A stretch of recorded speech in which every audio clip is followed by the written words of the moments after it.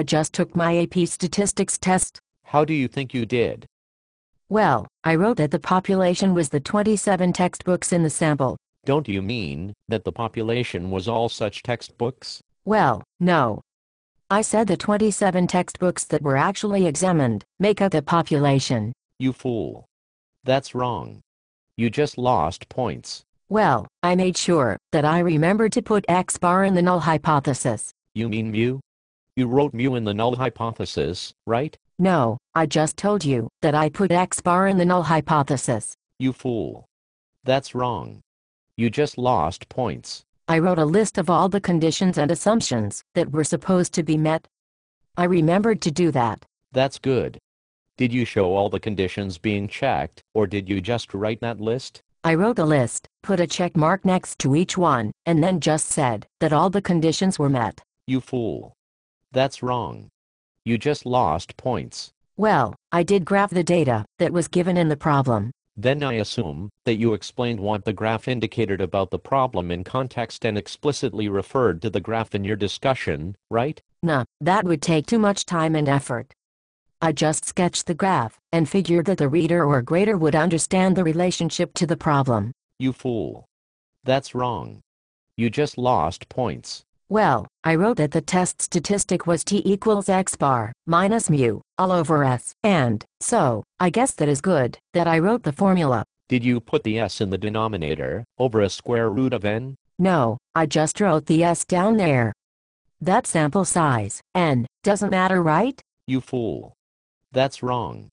You just lost points. After I wrote the test statistic formula for t, I made sure that I wrote out all the calculator steps and buttons that I pushed, and then I copied down exactly what I saw on my calculator screen. Did you show all the numbers plugged into the formula? No, I just had the formula. And then, like I said, I wrote all the buttons I pushed, and all the stuff that I saw on my calculator screen. You fool. That's wrong. You just lost points. Well, I knew enough about the problem to use a normal distribution for the distribution of my test statistic, the t-statistic. So, you wrote that the distribution was approximately normal. No, I said it was a normal distribution. I didn't use the word approximately. I just wrote normal. You didn't say it was approximate. You said the distribution was normal, thereby implying that it was exactly normal. Yes, I said it was a normal distribution. You fool. That's wrong. You just lost points. Yes.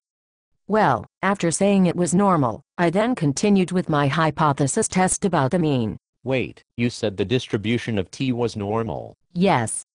After all, every test statistic follows a normal distribution, right? No, actually, only a z-statistic follows a normal distribution. Your t-statistic follows a t-distribution.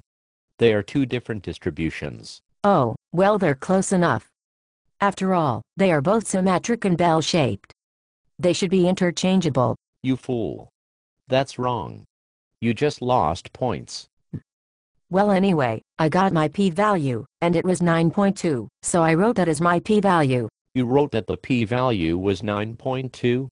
Didn't the calculator have an e, followed by some negative number after that? Oh, right. It did. It had 9.2, e, and then -4, but I figured that the e meant that was something extra, or that there was an error. So, I just wrote that the p-value was 9.2. That e means that the calculator has changed to scientific notation. Your p-value was very small. In fact, it was 0.00092. Oh well. It's all the same thing. You fool. That's wrong. You just lost points. Well, since I thought the p-value was really big, I figured that we should not reject the null. So, you mean that you wrote that you would fail to reject the null hypothesis? That's great that you have that decision following directly from the large number you thought was the p-value. Well, no. I didn't exactly say to fail to reject the null. I said that I accepted the null. You fool. That's wrong. You just lost points. I also said that there was a 9.2% probability that my null hypothesis was correct. There was a 9.2% chance that the mean was as stated in my hypothesis. I suppose that gave my conclusion and an interpretation of my p-value. Your interpretation of the p-value is flawed. A p-value tells us the probability of seeing these results, or even more extreme, assuming that the null hypothesis is true. It is a conditional probability. That's the same thing. Whatever. Likewise, your conclusion was not really in context.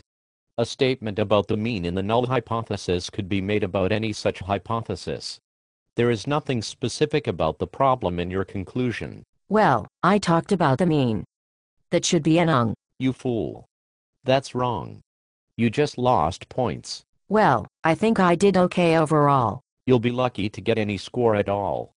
I wouldn't be surprised if your score ended up being a negative number. You showed poor statistical practice over and over again. The academic community frowns upon your complete ignorant foolishness. Goodbye.